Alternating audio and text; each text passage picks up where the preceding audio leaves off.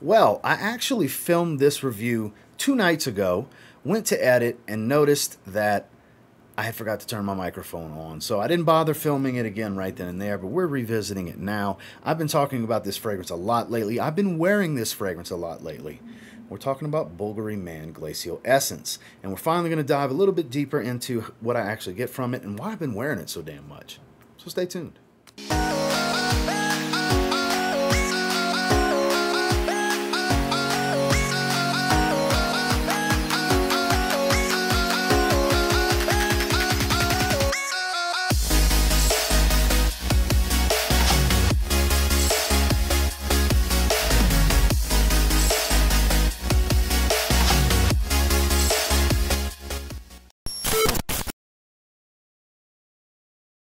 So I'll have Parfumo's note breakdown for this fragrance on screen, and what you can expect from this one when you first spray it. I'm actually going to give myself a little spritz fresh spray on my hand because I haven't smelled it yet today.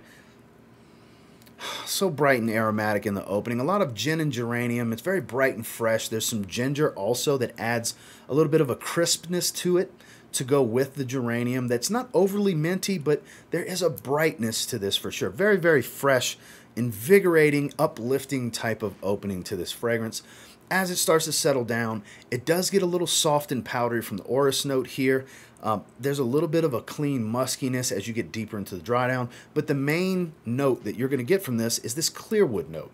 So my understanding of this, the way it smells to me, is a soft wood note that kind of, I don't know, just the way the blend is, the fragrance overall has this very airy, bright approach to it. It's a soft tone that has some strength to it, like it's a soft aroma, but still has a little bit of heft and oomph to the scent profile. Like it's still, because when I say soft, it's just not an aggressive smell. It's not abrasive. It's not astringent. There's no sharpness. It's not rough around the edges. All these different things you may have heard me say in other videos. It's none of that. It's very smooth, very pleasing, very subtle and soft in its tone, but it's more powerful than I ever thought it would actually be. This is just so enjoyable. I don't think it's special. I don't think it's remarkable. The reason I keep wearing it is because it's so easy to just grab and go with this one. This is one of the fragrances that I can wholeheartedly tell you guys, in my experience from me and my everyday life, this is one of the most easygoing and versatile fragrances in my collection. That's why I keep going back to it, because there's no thought required to go with this fragrance. And what I mean by that is, think about those days when you're like, I'm kind of in the mood for something tobacco today, or I'd really like to rock a boozy fragrance, or there's none of that. There's literally, I need to spray something on, I'm about to go insert the blank, fill in the blank here. I'm about to do whatever. You're going to spray something on, especially if you're watching this video, you're into fragrances. If you're subscribed to my channel, you're really into fragrances. Guess what? So am I. And this is one that I got to spray a fragrance for everything, and this is a fragrance I can literally spray for everything, regardless of what I'm wearing, regardless of where I'm going, regardless of how close quarters or open the setting, regardless of the climate, indoors or outdoors. This is going to work. I'm very impressed by this fragrance because of the ridiculous amount of versatility for me personally.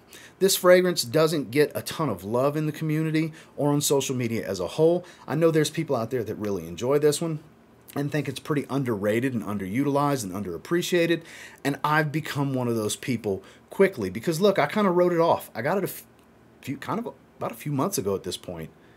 Did a first impressions, liked it, shelved it. Didn't touch it for a while. Then all of a sudden I decided, you know, I haven't been wearing it.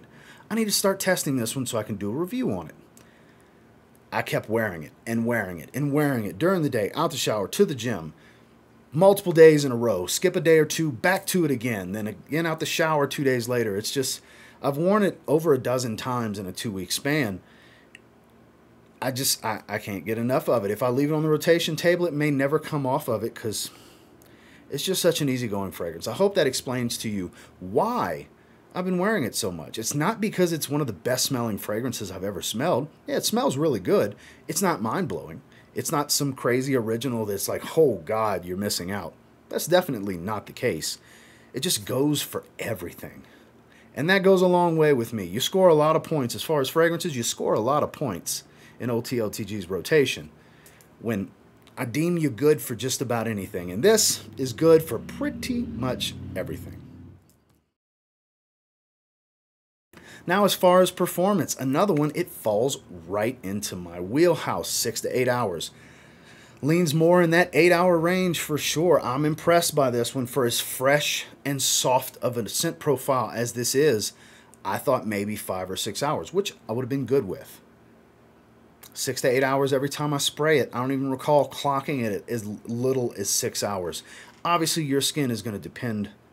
I mean, it's going to depend on your skin on how it performs on you. But for me, 6 to 8 hours, I couldn't ask for more. I would even be okay with a little bit less, believe it or not. But it does the trick. It's perfect for me. The projection, very heavy in the first hour.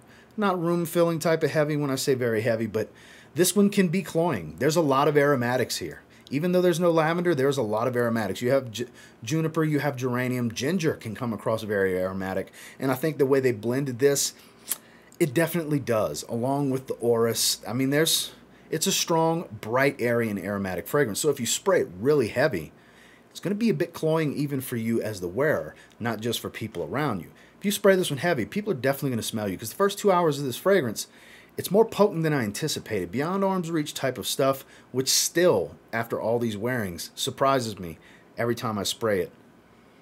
Just how strong this actually is. It's a little soapy, but it's not too soapy, but because it's so full of aromatics, you know. If it had lavender in it, it would be much soapier, I think. Or neroli, obviously. Just smells so good. And the sillage here, it will remind you that it's there. Moderate to mild. Nothing crazy heavy. Like once that 2 hours kind of passes, it does subside. It does sit a lot closer to the skin. But that's to its benefit at the same time. That's where it can double as a great work fragrance. Because if you're moderate to slightly more conservative on the sprays, it'll work in any office setting because it's extremely inoffensive and pleasant.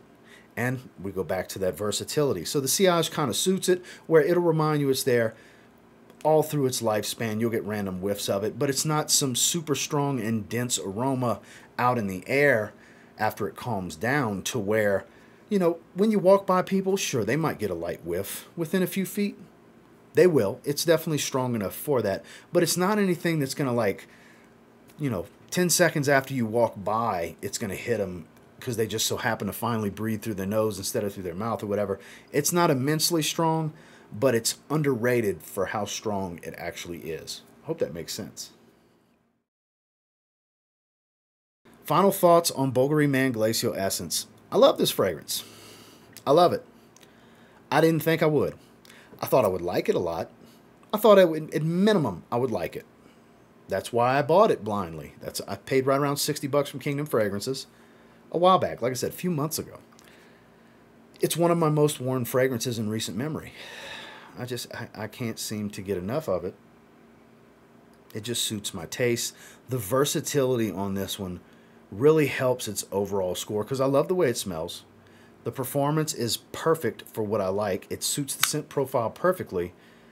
Believe it or not, I think for me personally, this is a great fragrance at 8 out of 10. Some of you may disagree, but for me personally, for my everyday life, this is a great fragrance. I can get so much use out of this. That juice level is going to continue to drop. I mean, it's not immensely low, but in a 2-week span, that's me spraying it a lot. I'll get plenty of use out of this, yeah. I think it's great. That's my final thoughts on Bvlgari Man Glacial Essence. And until next time, do me a real quick favor. Go ahead and like, comment, subscribe. So I do appreciate all the feedback, and I love hearing from you guys. How many of you had this, have it, have tried it? What do you think about it? Do you agree with my assessment? Do you disagree? Does it underwhelm you? Or do you love it? Or do you just think it's okay? Because there's going to be people that feel all of that, you know, all over the spectrum. You're going to get that. That's with every fragrance. But I'd love to hear what you guys think that have tried it. And if you haven't tried it, did anything I said here today make you feel like you need to get yourself a sample and get your nose on it? Because I'm still surprised at how much I actually enjoy this fragrance, because this is one that I liked at first, ended up loving, like as soon as I started wearing it on a regular basis. This, if I was to not have near as many fragrances and really cut back the collection because I had to for one reason or another, This would probably make the cut because, like I said before, for my everyday life, it doesn't get more versatile than this. And until next time, I will say if you get your hands on Bvlgari Man Glacial Essence and you give it a spray now, pretty confident you'll thank me later, especially if you have a similar taste to mine. Have a good one, guys.